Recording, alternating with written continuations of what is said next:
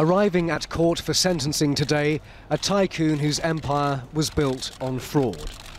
The actual trial of Jean-Claude Masse took place in Marseille in April. He has so many victims, it had to be moved to this convention centre. His breast implant company, PIP, saved millions of euros by using industrial-grade silicone.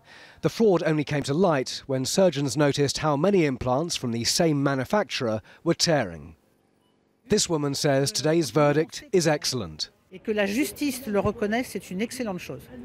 PIP was the world's third largest manufacturer of breast implants.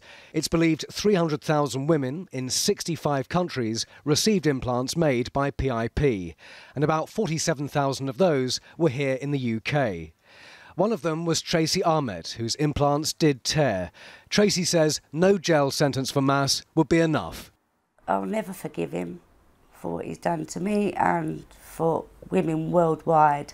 You know, and I'm not a horrible person to wish people bad or anything like that, but I can't get my head round, and nor can other women, how he has been so evil. So, you know, I'm glad he's in prison. Although there's no evidence the low-grade silicone causes cancer, implants which have ruptured have caused horrendous problems. So what's going to change?